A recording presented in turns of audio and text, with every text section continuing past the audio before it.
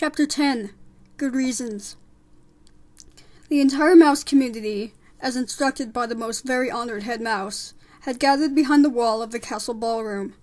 The members of the mouse council sat atop 3 bricks piled high, and spread out before them was every mouse, young and old, foolish and wise, who lived in the castle. They were all waiting for Despereaux. "Make way," said Furlough. "Here he is! I've got him! Make way!" Furlough pushed through the crowd of mice. Despereaux clung to his brother's tail. "There he is," the mice whispered. "There he is! He's so small. They say he was born with his eyes open." Some of the mice pulled away from Despereaux in disgust, and others, thirst-seekers, reached out to touch him with a whisker or a paw.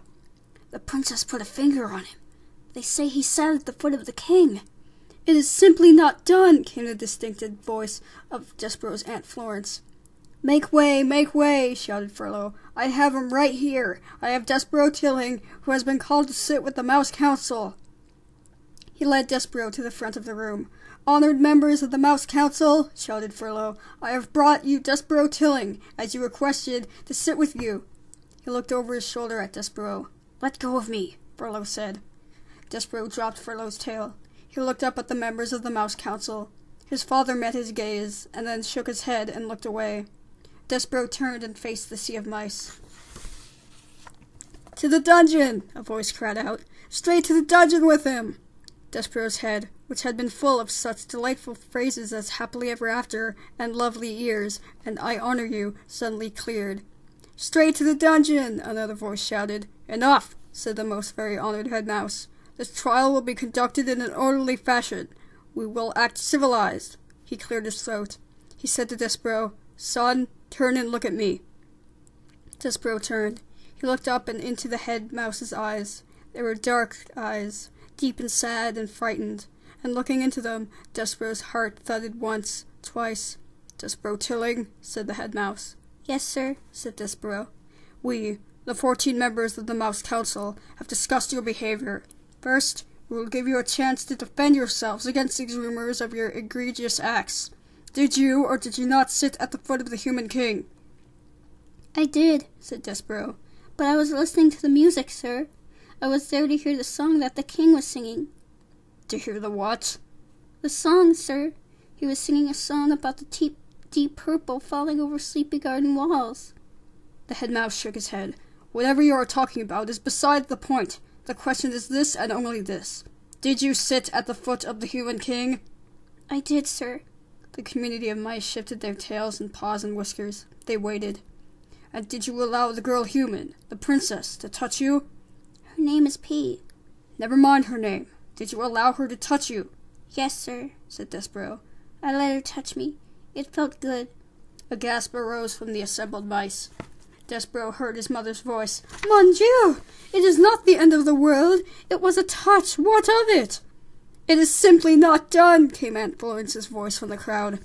"To the dungeon," said a mouse in the front row. "Silence!" roared the most very honored head mouse. "Silence!" He looked down at Despereaux. "Do you, Despereaux Tilling, understand the sacred, never-to-be-broken rules of conduct for being a mouse?" "Yes, sir," said Despereaux. "I guess so, but—" "Did you break them?" "Yes, sir," said Despereaux. He raised his voice. "But I broke the rules for good reasons. Because of music, and because of love." "Love?" said the head mouse. "Oh, cripes," said Furlough. "Here we go." "I love her, sir," said Despereaux. "We are not here to talk about love. This trial is not about love. This trial is about you being a mouse," shouted the most very honored head mouse from high atop the bricks, "and not acting like one!" "Yes, sir," said Despereaux. "I know." "No, I don't think that you do know. And because you do not deny the charges, you must be punished. You are to be sent, as ancient castle mouse law decrees, to the dungeon. You are being sent to the rats." "That's right," shouted a mouse in the crowd. "That's the ticket." The dungeon, the rats. Despereaux's small heart sank all the way to the tip of his tail.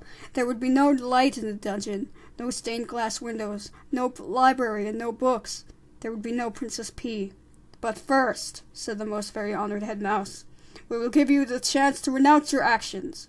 We will allow you to go to the dungeon with a pure heart." "Renounce?" "Repent. Say that you are sorry you sat at the foot of the human king.